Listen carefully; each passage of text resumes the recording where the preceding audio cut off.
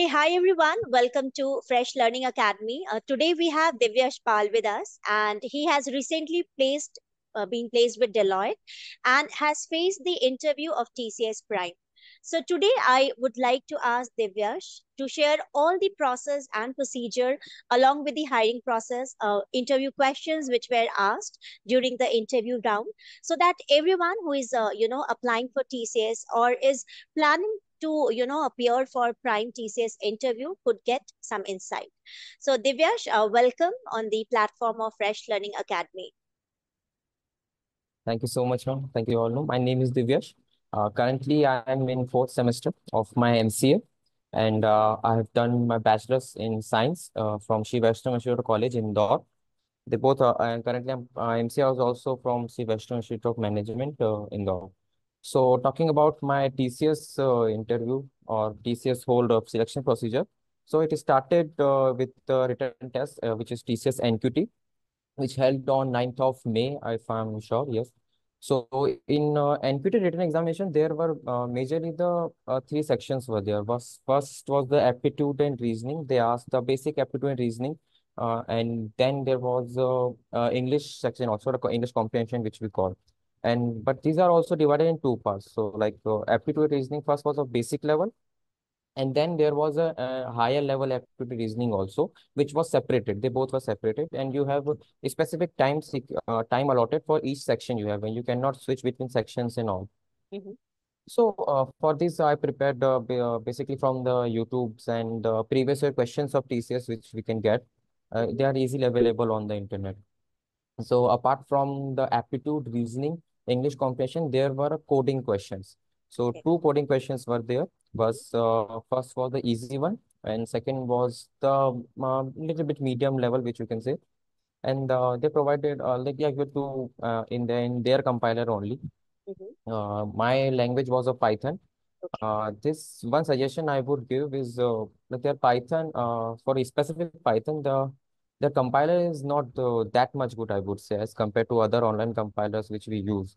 Because sometimes you cannot use tab in there for the indentation in Python, and in Python, indentation is the most important thing. So I use the two spaces for that, which this also idea I got from a YouTube video only. So this was the whole thesis NQT. So for NQT preparation, I would say you just need to follow the basic previous year questions. You can practice the aptitude and reasoning questions from the previous year paper, and also get the comprehension. If you have a decent communication skills and decent knowledge of English, you can easily sail through the comprehension part, I would say. For aptitude and reasoning, you need a little bit of a practice, and some higher level topics are there like DI, or some statics and probability also come in there, which usually don't get asked in the many companies Other companies rounds. maybe. Okay. Yes. So this was there, and then for coding, you can follow one coding sheet is there. Just search on Google the TCS NQT sheet. You will get the first link of Take You Forward website is the name. You can follow that, and you will be good for the coding round. Now coming to the interview part. So my interview was in Acropolis College of Indore, not in the TCS office. So for that, one thing I would say, you need to free your all day because it can take a time. You need to wait like large amount of time to get your interview scheduled in there. So my interview happened around 6 p.m. in the evening. Mhm. So in interview there were panels of different panels of interview, and in my panel the three member will be there. First is the technical, one will be the managerial, and another one will be the HR. Mhm. So my interview started with the technical and MEMAR. Okay.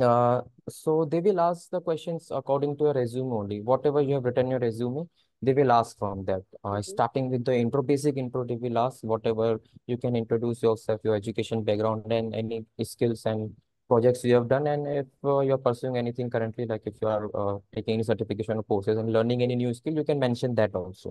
Okay. So I did the same. And thereafter, they will pick up the topic according to their expertise also. Like sometimes Mhm. it depends on the panel also. In my resume, I mentioned Python and SQL as a language, and the MERN stack for development. But the interviewer who was taking my interview, he was a Java developer, I believe. Mhm. So he asked questions me regarding the SQL because he had Okay. more knowledge in SQL, not in the Python. So he asked that he gave me certain queries to write in the SQL, And then he asked about the basic concept, which were asked in the major companies like concept and the in-depth concepts of SQL, like trigger, what is trigger, what is cursor, what are different types of joins in there in the SQL. How can you normalize the tables? Like if there is one NF, so what are the conditions of one NF, two NF, three NF? These were asked to me. And apart from that, some questions of software engineering were there, like what are the steps of process model, what different type of testing you used in your this projects, or what type of testings you have done, what type knowledge you have, what different type of testings are there. They can ask for that, and they want you to connect it to real world. If they ask me oops concept, if I explain them the all four concept of oops, so they want me to give a real life example based on it. Like how can you connect it with the real life? Like for inheritance, how can you do that? How did you use in your project? So you Mm-hmm. can give example like that. So these were there. And a second thing is I would like to mention is if you have written anything in a resume, especially for prime and digital interview, I would say they expect you that you have a good hands-on experience on that. Okay. Because like the query they asked was, I would not say much difficult, but it was of certain level. It was not at all very easy, which anyone can do that. So you Mm-hmm. need to have some experience in SQL or some experience of any language which you are mentioning in your resume. And second thing is somewhat it depends on the luck also, because in my panel the interview was a Java developer. He or she can be a MERN developer, which I mentioned in my resume. So he could have asked the very in-depth questions of MERN to Exactly. me. Yes. Yes, or he could be Python developer. Mm-hmm. So whatever basic thing in interview, you should be careful. Whatever you are mentioning in resume, you should practice that. You should have good amount of like in-depth, I would not say really in-depth, but you should have good amount of knowledge. If you are doing the coding in that language, or if you are mentioning the technology, you should have good knowledge that how Mm-hmm. these things works in the internally in that language, because they can ask. And secondly, you need to correlate things. You need to Mm-hmm. correlate things with the real world. If you are giving any example of oops, or if you are giving any example of software engineering like solid principles, so you need to have a basic example how where these the technologies are where these concepts are being used in the real life.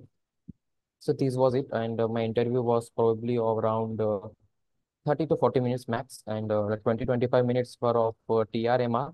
Yes, Mm-hmm. they also asked for problem solving. They asked me puzzle related questions. Okay. One question was there puzzle related, which was if you were given 5 liter beaker and 3 liter beaker, so how can you measure the 4 liters in them? Mm-hmm. These were the basically the TRMR round, and then the HR would like, go through all your files and all your certification. And the HR was not much lengthy. It was like 5 to 10 minutes Okay. approx. So the HR just asked me about I had a gap of 1 year, so they asked me about the gap and if you are willing to relocate, if you are okay with the relocation, and the basic background check. This was the so Okay. this was it. That's So, it only. That's it. Devyash, because the main idea behind recording this video is so that you can help out your juniors and students who are looking forward, to apply for Prime. So, as you have already described, I feel that it was more into the technical side. I just would Hmm. like to ask you few questions. That Divyash, do you feel that practice will definitely be needed? So one should have, hands-on experience along with practice if he or she is planning to appear for the interview with TCS. Absolutely. I believe practice would be really much required, because by mock interviews and all other things, you get an idea how questions can be framed, how you Exactly. can frame your answers accordingly. Because it happens so many times you don't like, get that correct answer in your mind on spot. Hmm. So sometimes you can get stuck at that. So I believe practice would really be required. Apart from the technical, also for the HR like interview rounds, also you need to have a good practice. And I believe doing mock interviews frequently will help. Like for Hmm. me, that at the time of Deloitte, also the mock interviews helped really much. And they actually helped me in my thesis interview also, because Hmm. I really didn't do any mock interview at that thesis time. But the mock interviews done at that time was really helpful at the time. So I believe practice is essential, really essential before your interview. Even if you're giving written examination, you should give one or two mock papers also. Great. So, any of the, what we can say, suggestions for your juniors, that what are the things they should exactly go through in terms of technical? What are the specific languages that can act as a basic languages if you are applying for any of the interviews with TCS? So as a language, I would not say to follow any particular language. Mm-hmm. I was a Python developer, so I followed Python. You can Okay. choose any language. You can be Mm-hmm. C++, Java, anybody. But I would say if you are doing any project on that, if you are doing like DSA questions on that, one basic thing to learn language is to do the DSA questions in that language. So I believe if you are practicing coding questions, if you are doing some projects in that language, so by that you get a fair bit of idea about the language itself. What can be technical questions can be framed, and for this you can also like sit down one day, just try this concept I know, and you can frame yourself what can be asked in this Mm-hmm. concept, what can be asked in this language. You can just write that down. You write the answer at there also, so you can evaluate yourself only. And and thereafter, yes, the main come the project. If you're mentioning like your language is different, mine was Mm-hmm. the Python and my projects were in Merl. So you need to Okay. prepare both, Mm-hmm. because they can ask in the both. If you have done a project in a full stack, so there are plethora of things to which they can ask. Like it can be React, Express, more MongoDB, anything they can be asked. So other thing is they you need to have a basic set of questions. There are basic set of questions. You just search in top 30 interview questions of React.js or MongoDB or Java. Mm-hmm. They will be basic questions. You can prepare first those basic questions, and now if you feel you are confident enough in those questions, you can elaborate to them, explain them to anybody easily. Then you move on to some higher level questions. You Mm-hmm. can start incorporating examples from your experiences if you have encountered them such, or you can take examples from YouTube of different developers also. So Mm-hmm. this way, I believe you can practice for the technical. And for HR, I have say you need to practice. You need to do mock interviews. You cannot Mm-hmm. practice just by writing and mugging up the questions of HR Mm-hmm. interview, because there can be a lot of different questions at HR Yes, round. exactly. So I believe the mock interview is the best for the HR round. So, being an MCA student, Devyash, what will be your suggestion? What is the right time to start preparing, for the placements? I believe as an MCA student, if you are currently in a second semester, I believe it would be the very perfect. You can start from the day one of your MCA, I Yes, would say, exactly. because aptitude and reasoning, they take time. If you don't have any knowledge of written aptitude reasoning, you have never attempted any competitive exam or anything.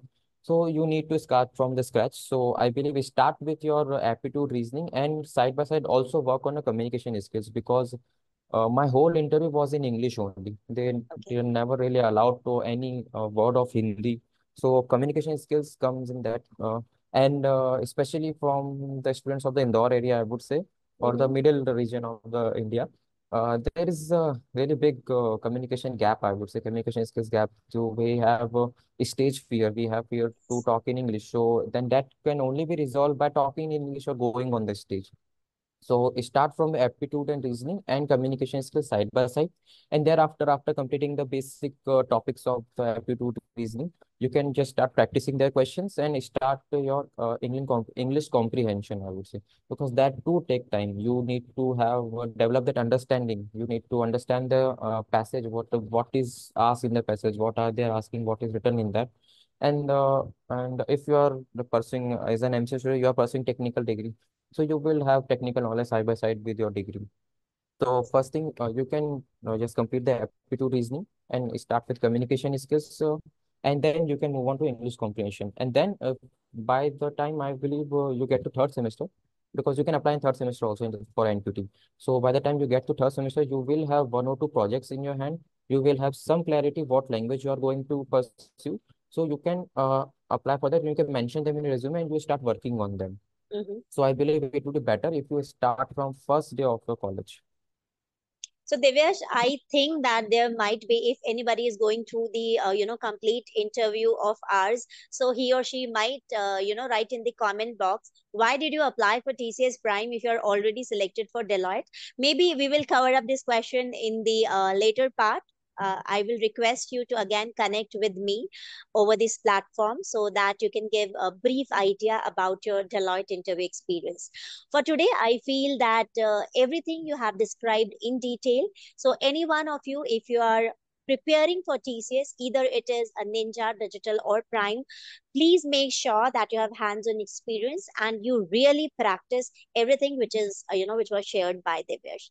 So, thank you, No. Divyash. Yes, please. Just the one thing I would like to mention, like these MNCs like TCS, Infosys, they are really strict on their criteria also. So if you do not fall in that criteria, like 60% throughout is required in TCS. Mm-hmm, Throughout they mean 10, 12 graduation, and if you're doing post-graduation in that also. So there was like a document verification was done before the interview.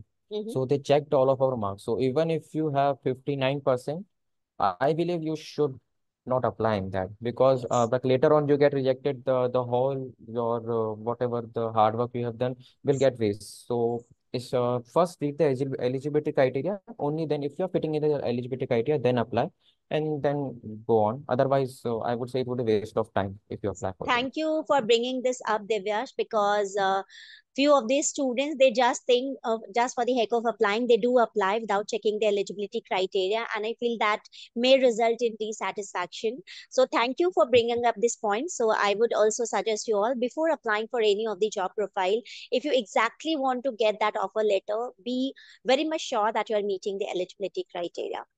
So thank you, Divyash. And in case if you are getting any questions in the comment box, I would definitely like to invite you again to just solve or sort out those queries which will be asked. So Sure, thank ma'am, you. absolutely. Thank you so much, ma'am.